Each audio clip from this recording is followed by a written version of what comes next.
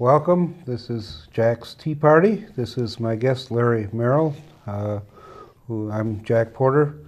Larry, you've been with the Michigan Townships Association for a long time now, haven't you? Seems like it, although it also seems just like yesterday. Time flies. Yeah. Well, I got into it in 1980. I was elected township supervisor in East Bay, and I remember. Yeah, we were there for 12 years. You had Jack LaRose was your only other boss, right? And right. Then you came into his position, so there hasn't been a lot of turnover in MTA. What exactly is the MTA? Well, MTA is a statewide advocacy organization for townships. Almost all local governments, not almost, without qualification.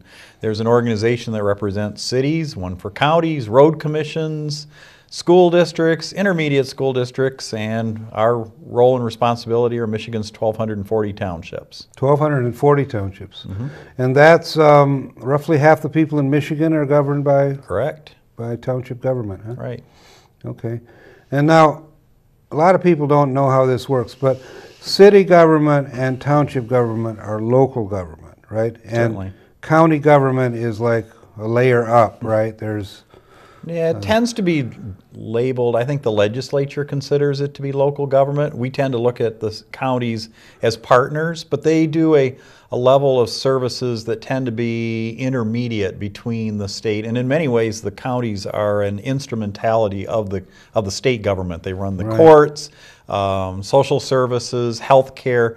A lot of those things they actually do with state oversight. So they have their own jobs under state law, just like townships and cities, and of course the village is the last thing, and that's kind of a hybrid. That's a kind of a municipal government laid on top of township. Or government. underneath it, depending upon what your frame of reference might be. Right, okay. So a large part of the land area of Michigan is 96% of the land area is townships. Okay, so it is a very legitimate and well-established form of local government. It's kind of the bedrock here. Yeah, and cost-effective too. And I was a township guy for 12 years, and at that time the county was talking about we need city-county government. Townships should be obsolete, and maybe they should really eliminate township government. Who was saying that? A lot of county commissioners. Oh, like up in this area? Yeah, in this area. Yeah. Okay. And it goes around in cycles. I've seen people say, "Oh, township government is the problem," and I never felt that way. I have always respected the people who work for townships. Sure. And I came out of county government. Oh, I worked in county government before I came to MTA, and I never heard any of my county commissioners ever saying anything but the most respect for the townships, and understand that there are different roles and responsibilities. My county board didn't want to take over the functions, the boots on the ground things that the townships do. Right. Well, right now the county, and when I was in it, the county did a lot of coordinating through the county DPW. And they also took over health department functions, and they count the dogs, of course. That was the township supervisor's job before the county did it. But anyway, the county is providing services, but it's like each of the townships has a seat on the DPW, and they're all kind of they're working together, but they also want to keep their own township in front, if you know what I mean. No, I guess I don't. I'm not sure I do. Well, every time you sign an agreement, there's winners and losers. Is that true? Well, can't you come up with an agreement that is a win-win for everybody? Well, a living agreement. Yeah, that's what should happen. That's what should happen. But when we negotiated the sewer agreement, the city had one position, the townships had another position, and the urban townships were different than the cities. We were talking about should we split up the bills by volume or by the number of users or by the growth, and then it started raining, and suddenly all the flows into the sewer plant changed, and the city changed their position, the townships changed their position because conditions changed. And what's happening is people get locked into contracts based on what the conditions are at this time, and then conditions change, and some people win, some people lose, and then how do you renegotiate the contract on the fly? Depends on the contract. Yeah, right. There's a lot of contracts. Yeah. And we've got a lot of authorities and different ways of working around it. But whenever something changes, you're in a position of renegotiating and trying to keep your unit of government from losing control and from losing money.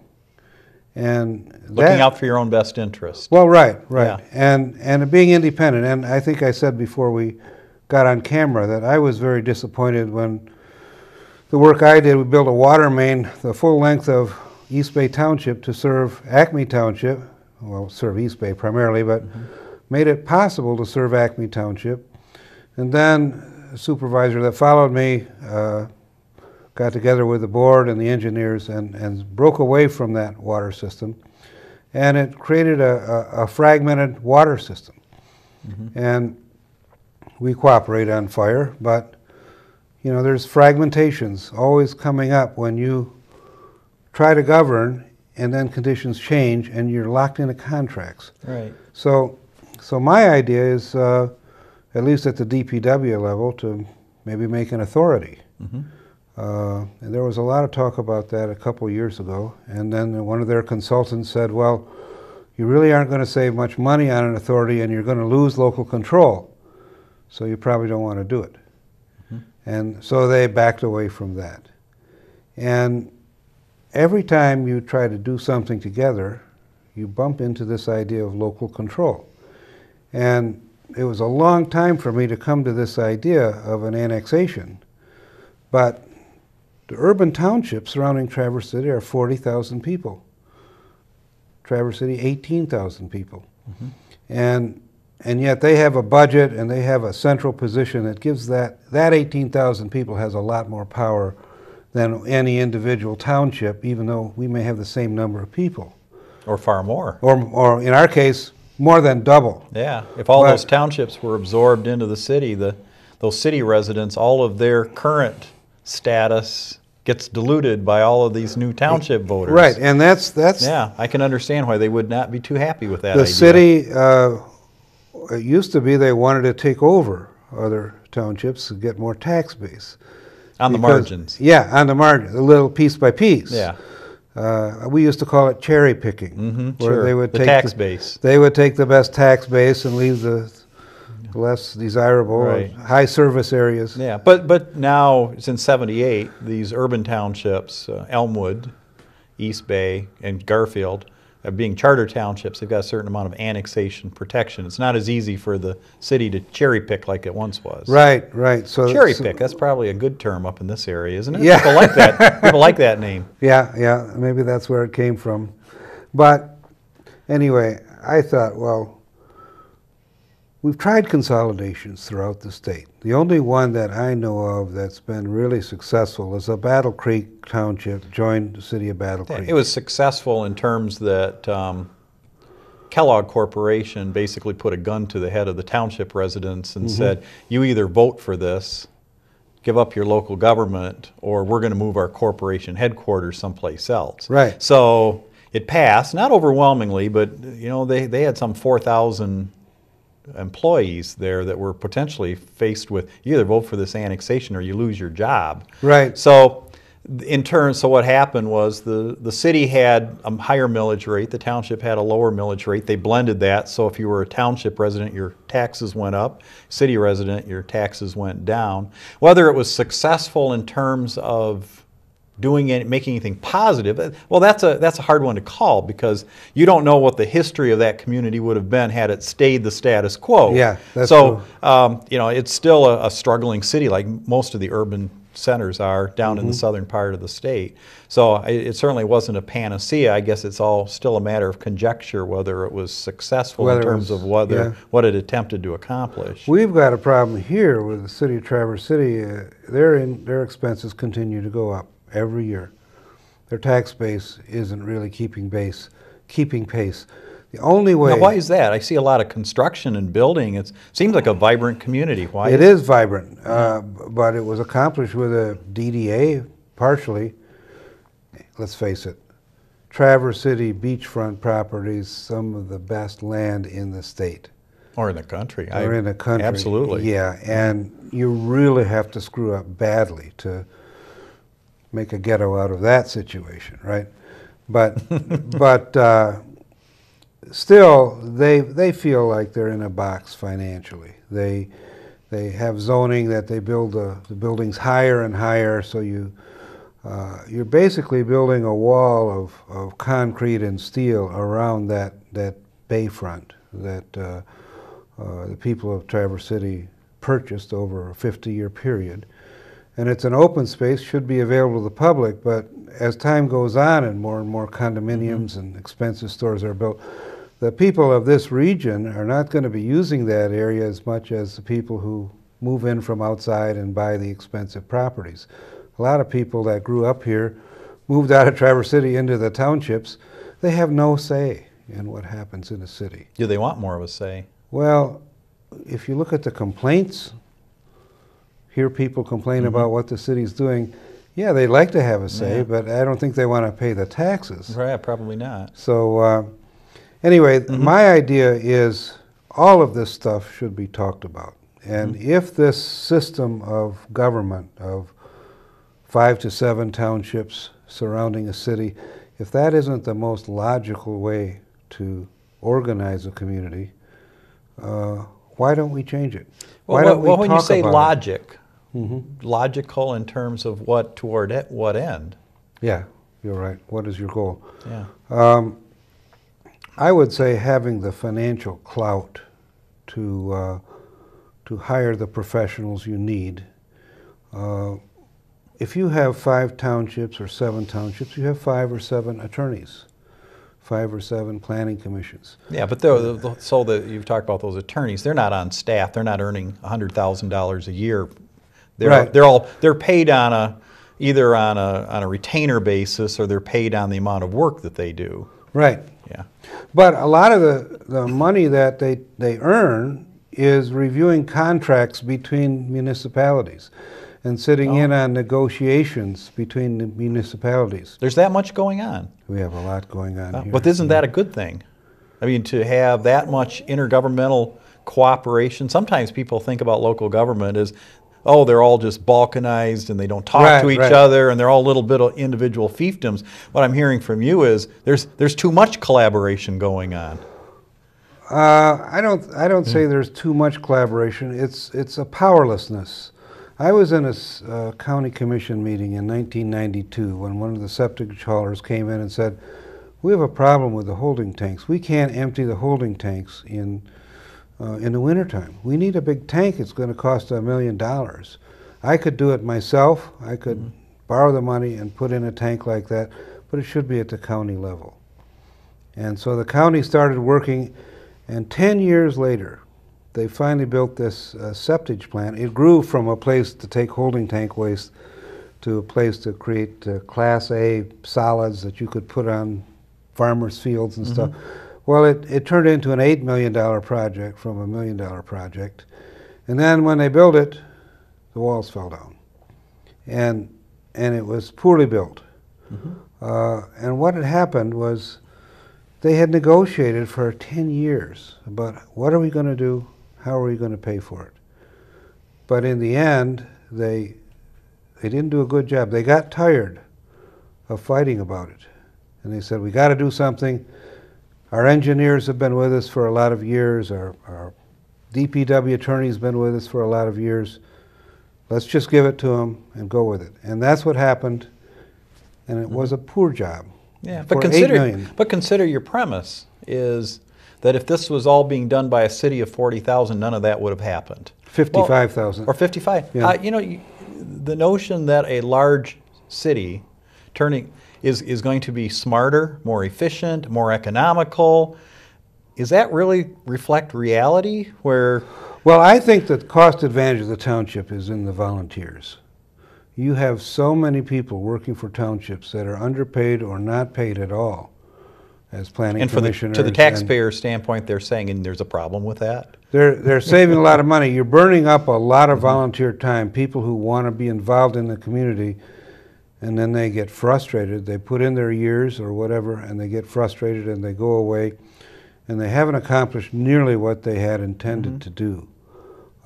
So I think you could use that volunteer labor a lot more efficiently in a large community than in a small one. Yeah, but larger communities have a harder time even attracting volunteers. That sense of community, that sense of ownership.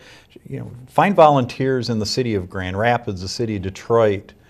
They don't exist. They all have broken. Instead, they've gone into the neighborhood. They've turned their back on the municipality for their volunteer efforts, and now they're doing it all at the sub-city level without any real city oversight. Because frankly, cities are, the larger communities become so bureaucratically controlled. It's hard to find a place for volunteers in these larger units of government.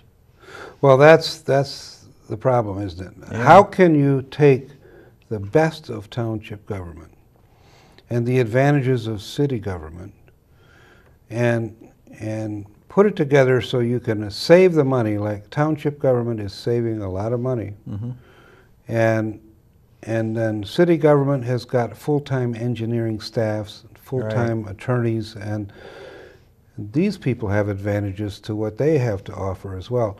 How can you put those together in a way that the taxpayers can save the money and still have a degree of control over their own government? Yeah, unfortunately, Michigan law at the current stage doesn't really give you that opportunity for a hybrid, because there's no opportunity for the city to really disincorporate unless it was really within one township in its entirety, and it wasn't. I mean, it's kind of still carved out of pieces of existing townships.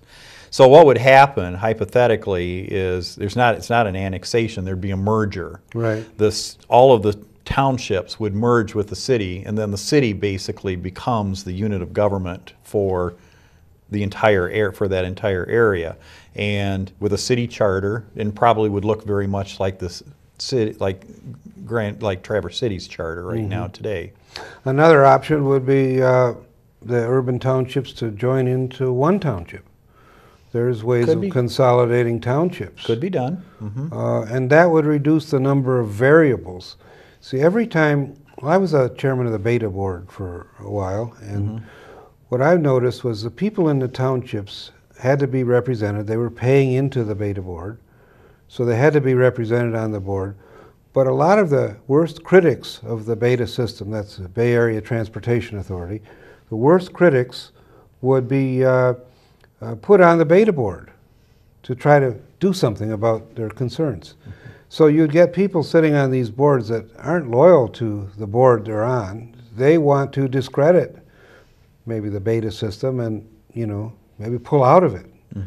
So they're using their position to not support the organization, but to undermine it. And I saw during union negotiations, we had a board member, I'm not going to use names, but the Beta buses were parking in front of the township hall, going in and talking to one of the board members that was coaching them on how to fight the management. And things like that.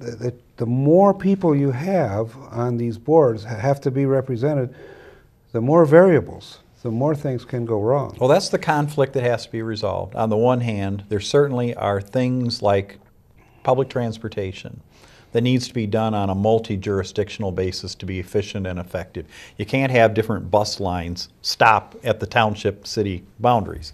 So there needs to be a certain degree of cooperation and a recognition that we're all in this together and we have a common cause here. And ironically, for the rest of the state, this area is held up as the best example of intergovernmental cooperation, far beyond what the rest of the state has done. You're talked about, you're the model up here. And of course, I know you probably see that as a work in progress.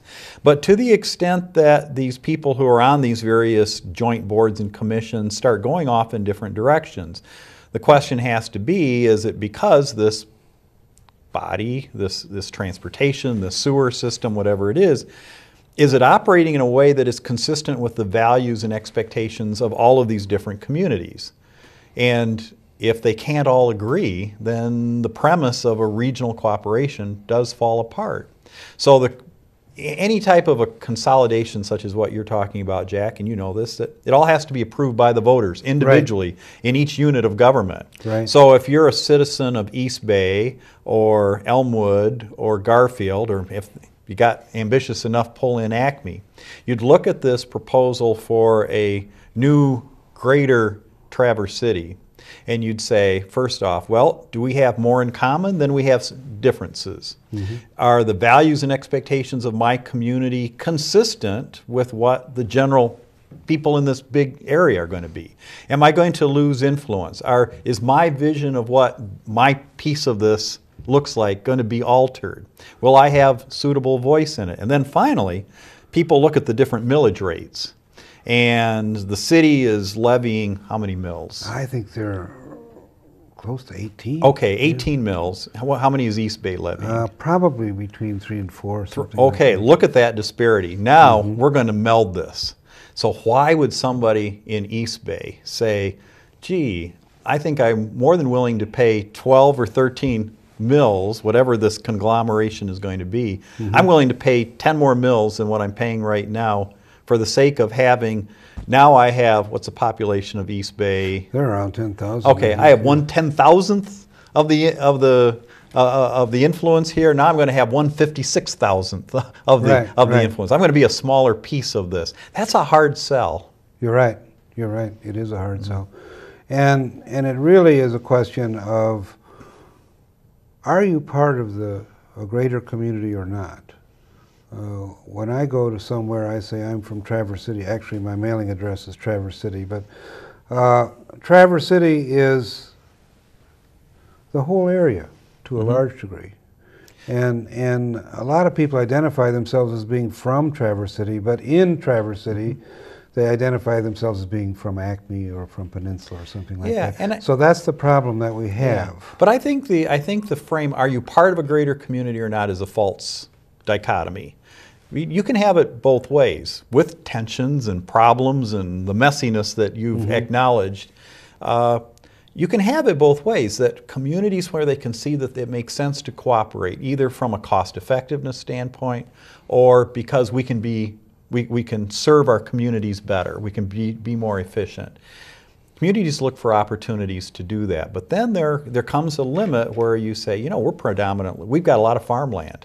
It does not make sense for the farmers in my township to be city residents. Right. And then you start balancing it. And these suburbs, they don't want to be on water and sewer. They're going to stay on wells and septic. So we don't need streetlights. You know, they start looking, they start parsing out the services and say, you know, I can get by with what the township is providing. I'm willing to have the township cooperate with Beta and with certain other things. But there is a way to kind of have your cake and eat it too. But it is messy. And you have to put up with and understand that it's continuously having to renegotiate these agreements and make concessions and agreements change when circumstances change. I think we've laid out the problem. The solution will not be at this table. It'll be the people themselves making those decisions. Well stated. I know that you are on a tight time schedule, and I appreciate your coming. My pleasure. And helping with us. Thank you for advancing the discussion. Thanks. Yep. Thank you.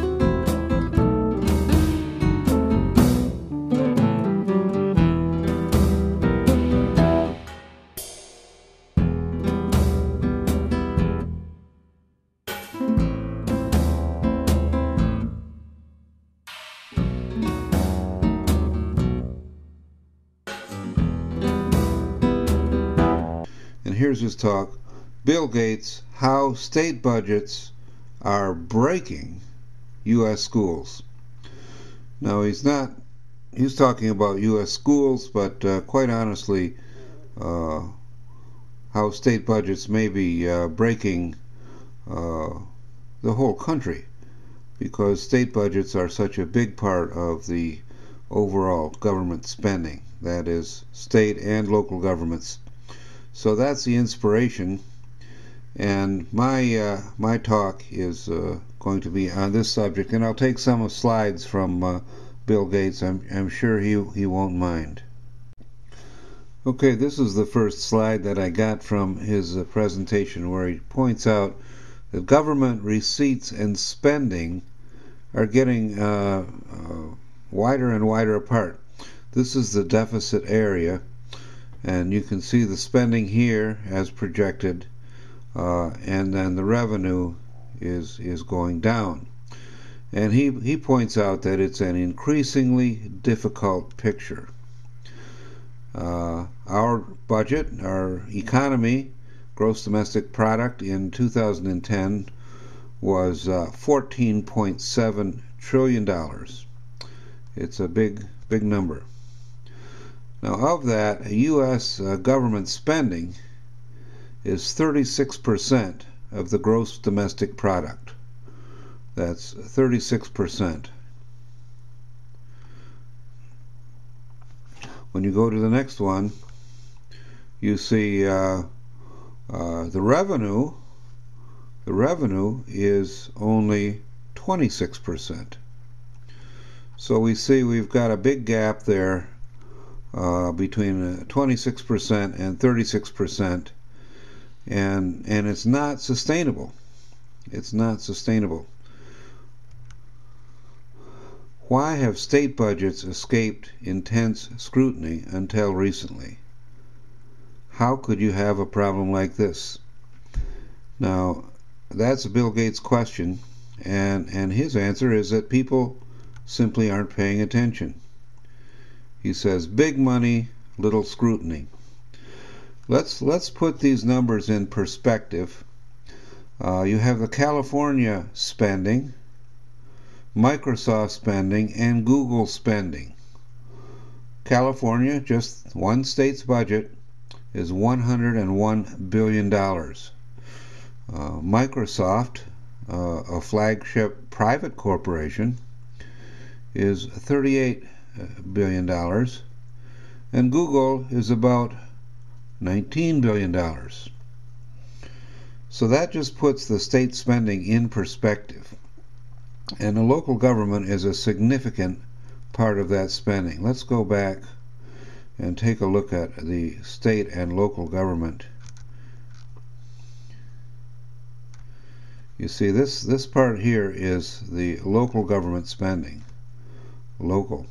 So it's a big part of the share of government spending. It's a big part of this overall deficit. Microsoft and Google combined are $57 billion spending.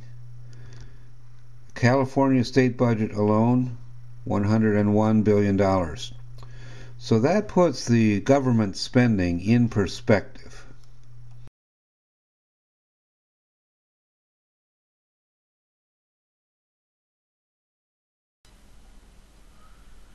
Electric utility franchising is another perversion of the fragmented government in the region. Competition for new customers often results in sweetheart deals for new businesses.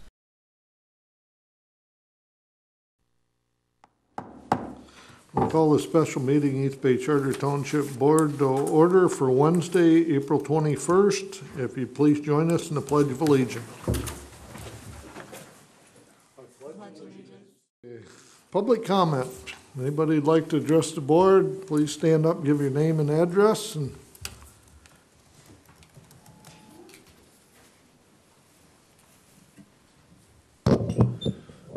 John Porter. My address is 1114.5 West Front Street, Traverse City. I used to be a resident here for 30 years. I was supervisor between 1980 and 92. And I was a director on the Cherryland Electric Board between 1993 and 1999. I don't think it's a good idea to allow Light and Power to expand in a tax-exempt status where Cherryland pays property taxes, and every dollar that goes into Light and Power from East Bay customers is a dollar less that, that Cherryland would have, and I think Cherryland covers most of the township. So it's really against the interests of the majority of the township to allow this kind of tax-exempt expansion. But really, what I think is terrible is that we have two tremendous organizations. Light and Power and Cherryland are both great organizations, and have them competing with each other, beating each other's brains out. And if you look at the people we have here, probably make $500,000 a year, you know, and spending their time doing this kind of thing is just tragic. What I think should happen to be done with it, you know, you look at all of these problems we have in this community, take the 5 urban townships and annex them to the city, start over. Cherryland should buy out Light and Power, or Light and Power should buy out Cherryland, one or the other, so they're not beating their brains out against each other. Sounds ridiculous, but if you look at what's going on with $8 million expenditure on that septic plant, it is ridiculous. You look at a wood-burning facility going in at the northwest corner of this township, Brown Bridge Pond being drained in the southeast corner of this township. There's no way in Hades would that happen if this was in the city. And that's all I got to say. Thank you. Thank you. Anybody else?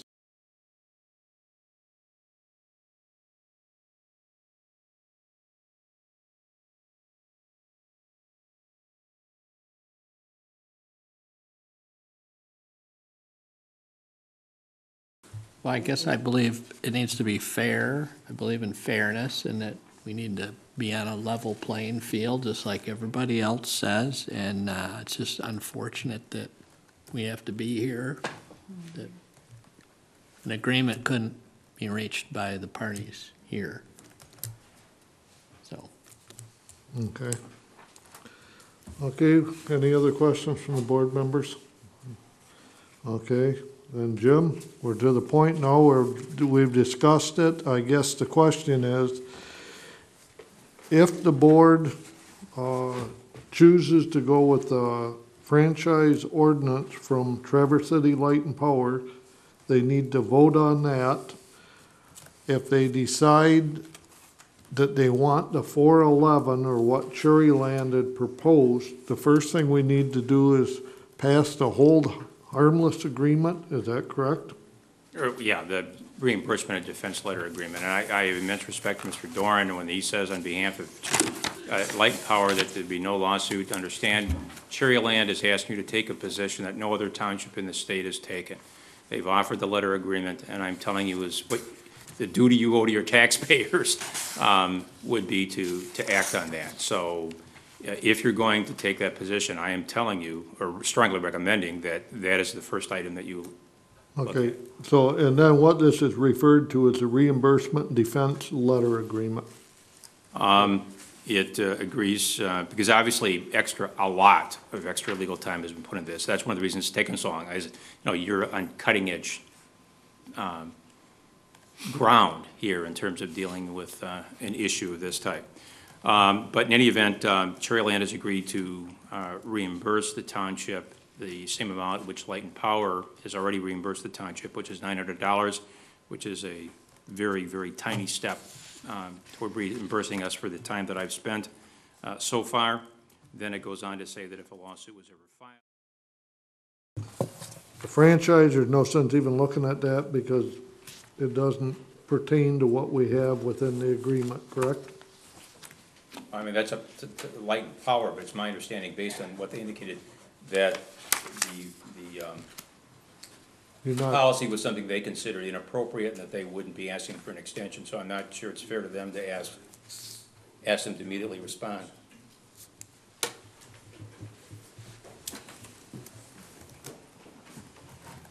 First of all, I'd thank you for your serious consideration of these matters, but we withdraw the request for a franchise extension. okay, thank you. Okay, that brings us down to public comment.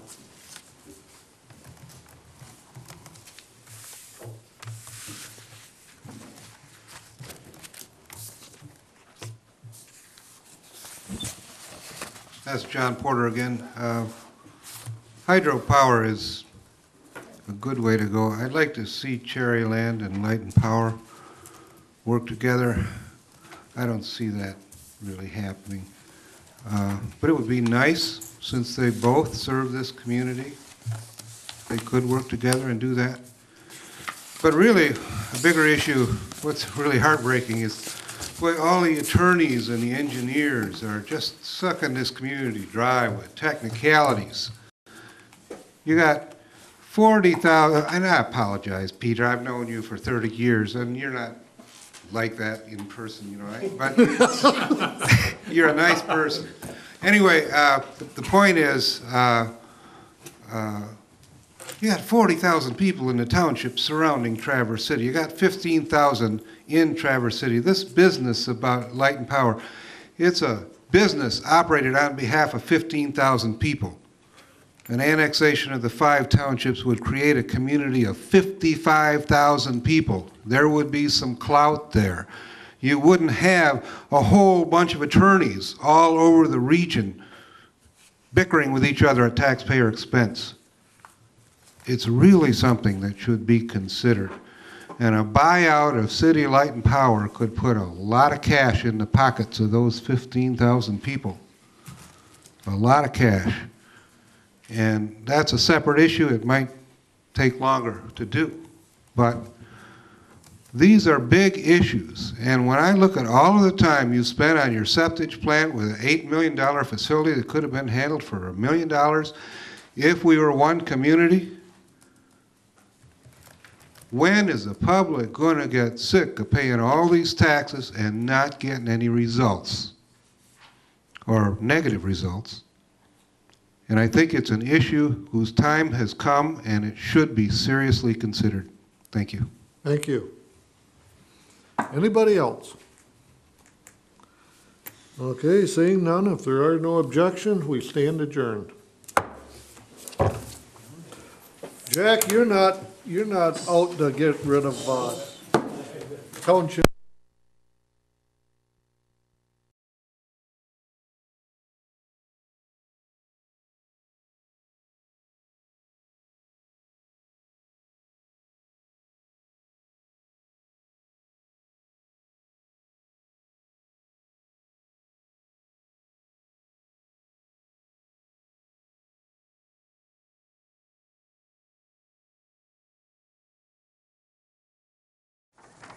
Go ahead, Jack. John Porter, former supervisor of East Bay Township, 1980 to 92. I thought I had 5 minutes. Is that possible to get a little extra? Let's see where we can go to. Okay, we're all politicians and we live in a democracy. As a democracy, it puts a burden on everybody for the government. And I think democracy shouldn't be a spectator sport. Arnold Schwarzenegger and Michael Bloomberg think it's worth their time even though they don't need the money. So I really think that we should encourage people to get involved in the community. And I have given you an article that I wrote, letter to the editor. And my question is, if you could design a system of local government in the region, would you go with what you have today, or would you design something different? And if the answer is something different, how can we do that? Why can't we do it? We, the people, have to have a discussion about what's good about township government, what's good about city government, county government. road commission, health department, and so on. Just list all of the things that are good about it. Can we create something better than we have, taking the good aspects of each of those units of government? I'd like to see the county initiate discussions of this kind with people. And if it were successful to bring 5 to 7 townships together with Traverse City into one unit of government, it would take a big burden off this board. County Commission could get back to the statutory responsibilities that it has, be some relief to the budget. So, as costs escalate when you deal with multiple governments, you get bogged down with local rules and regulations. Even if you share a vision with somebody, like on a septic treatment plant, there was a vision. They planned that for 10 years. I was in a county commission meeting. It was discussed in 1992. It was planned for 10 years. And 10 years later, $8 million later, I would submit to you that it's no surprise that we ended up with a system that nobody agrees with, because nobody had the power to do it right. It's such a fragmented system. The prior system was better before the expenditure. We shouldn't let this lesson go to waste. It's an expensive lesson, and we should learn from it. I would like to see a system designed that's better and give the people a chance to talk about it. The grand vision is talking about all the things that government should be doing. I stood up at the first meeting of the grand vision at the Haggerty Center, and I said, what good are all these plans if we don't have a government structure capable of implementing those plans? One administrator, one board, one attorney. If they don't get the job done, you fire them and get somebody else that gets the job done. You can't blame everybody else for what's wrong. Let's wrap it up here. Okay. I think I'll wrap it up on that point. I'd like to see you initiate conversation on this subject, not confrontational, but just what's the best part of each of these governments, and see if there's common ground to put something together. Thank you. Thank you. This brings us to the second opportunity for public comment. Is there anyone wishing to make public comment at this time?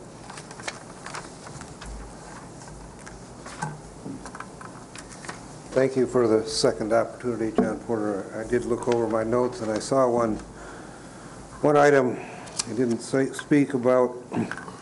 This idea of a merger of equals or a consolidation is not my idea.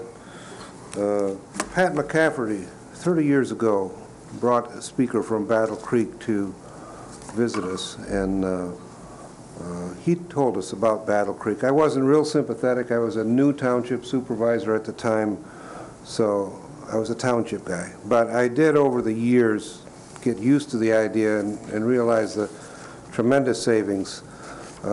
We built a water main from Traverse City, city limit, to Acme Township limit through East Bay Township, 16-inch transmission main. And that was cut because of the political disagreements. But the revenue to East Bay Township is $1.1 million a year for that water system. That could be applied to the community's water system. It's a total redundancy of effort.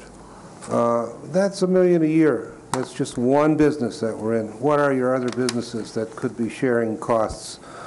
You're talking about hundreds of thousands of dollars savings here in a year in the county budget, but I'm literally talking about millions of dollars.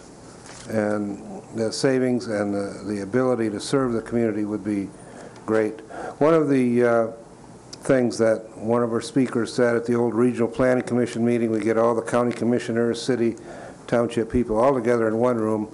He was the president of the railroad that served Traverse City, and he stood up and he said, this is going to be short. Let's think about the world that we're leaving to the young people coming up. And if this system that we have now, with all the different townships and the city and the county and everybody providing government services that are a duplicate effort, if this isn't the best system that we can give down to the next generations, why don't we change it? how can we justify not changing it? That's my question, and I think you should think about that. Everybody should think about what this guy said. How can we justify not changing it, not doing it? At least give a try. I happen to live in China right now. I see that government operate. That's pretty efficient. They go into private rooms, decide what's to be done. They come out unanimously every time. And they do it. Unanimously. And they do it. And it's a tough business model to compete with. And if we can do it at the local level, maybe we can do it at the state level, maybe we can do it at the national level. But I believe it needs to be done, it needs to be talked about, and see if restructuring will help.